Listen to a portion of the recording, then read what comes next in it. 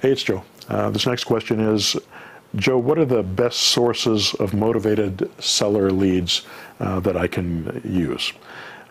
There's three of them that I like specifically that I'll talk about here today. The first one are for sale by owner or for rent by owner. I'll consider that as one type of lead. Absentee owner and expireds. There's also another one with no mortgages. I like absentee mortgages, properties that have no mortgage. So let's talk about what each of those are. For sale by owner, you can get those from Craigslist, you can get them from Zillow, Trulia, Redfin, you can get them from any for sale by owner site. Same with for rent by owner. You can contact those people and turn those properties, every one of those people want to sell their property. They may not sound motivated to you. They may not be willing to give away a ton of their equity, but they're still motivated because they want to sell their property. They wouldn't be wasting their time on Craigslist and screwing around with taking phone calls unless they were serious about selling their property. Now the problem is they don't have a clue. They don't realize that they can't sell their property that way.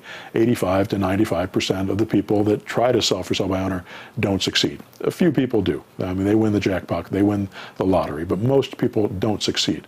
So they need help, they need your help, and you can actually make them more money than if they go and work with a realtor.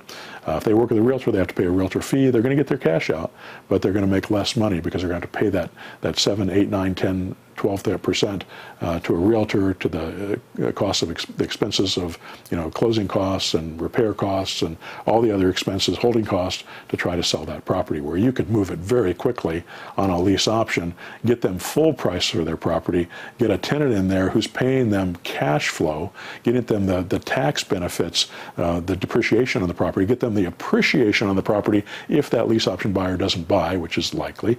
So they're going to get appreciation on the property when that person finally moves out. They're going to get the buy down on their note every month. If they have a mortgage on the property, they're going to get the principal that buys down their note every month.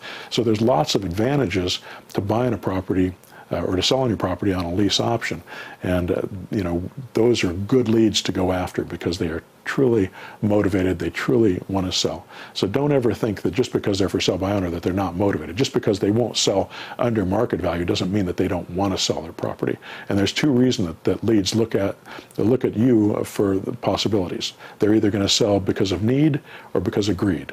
That need motivated is one thing. Greed motivated is something else. Need motivated is maybe they don't have as many options, so their motivation level may seem higher to you. But the greed motivated, those are good too, because you can actually help them make more money. They're going to thank you for helping them make more money, and you're going to make money doing it.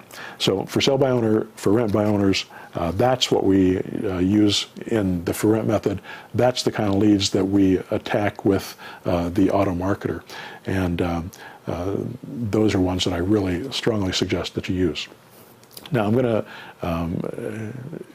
to date this video real quickly because I'm not sure when we're going to come out with this, but I can tell you right now that we're working on an absentee lead generation process that is integrated with the auto marketer. So that's coming up really soon, and hopefully it'll be out by the same time this video is.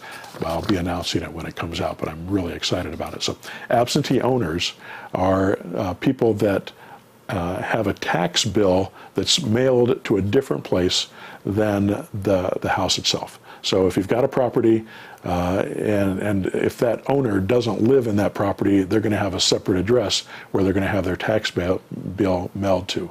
And those are people we can go in and we can search the tax assessor's office and pull a list of people that are absentee owners. Then we can contact those people either through snail mail, which is expensive, or through ringless voicemail, where it sends a voicemail directly to their voice machine on their phone. And those have been extremely cheap leads, compared to the $20 or $30 you'd spend for snail mail. Snail mail is good too. It's worth spending $20 or $30 on a lead.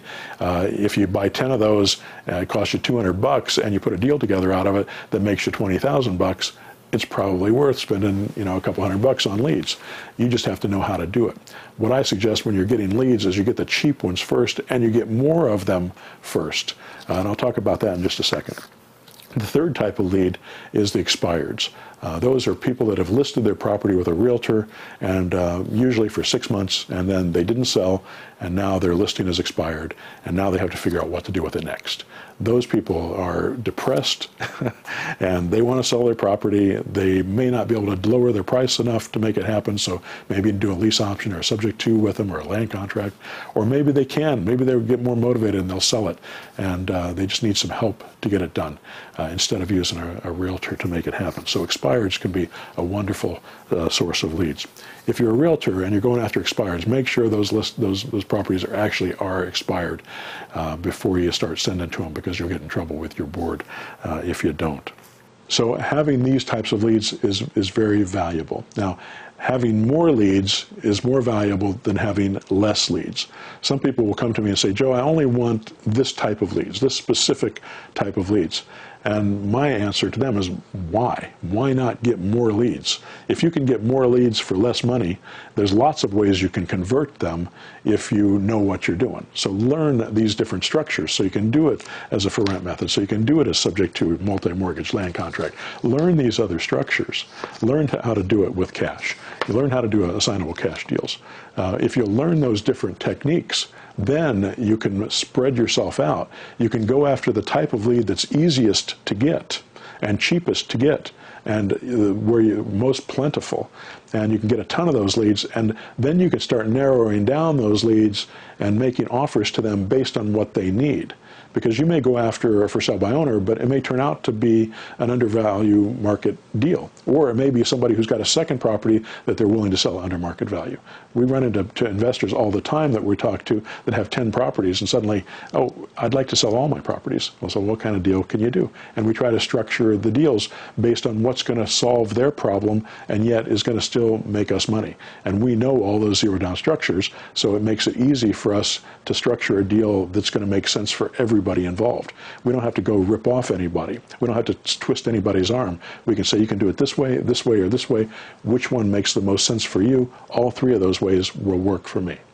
And if you can do that with a lot of leads, you can create a pipeline of leads that are constantly coming in using a system like the Auto Marketer that just has a constant stream of new deals coming in, even if it's just 1 or 2 extra leads a day. You don't need to have more than that to be able to create a business that is absolutely phenomenal. And to be able to take the leads that you talked to, or the leads that didn't return your call, and put them into a follow-up system that drips on them constantly, and so they never can forget about you. The only way they get off your list is by asking to get off the list. And we have automated ways to do that for them as well. But that way, people are going to be calling you up, say, "Hey Joe, I'm ready to go," or "I think I'm ready to do it now." It may be 3 months, 6 months, a year later, but now they're contacting you saying, "I'm ready to go." And they've already got your information. You've forgotten all about them, but your system hasn't forgotten about them. The Auto Marketer hasn't forgotten about them. It's kept them in that drip system and has dripped on them for months, and years, sometimes, and they're still in the system. So that's how you want to develop those leads, and those are the type of leads to go after. All right, good luck with it.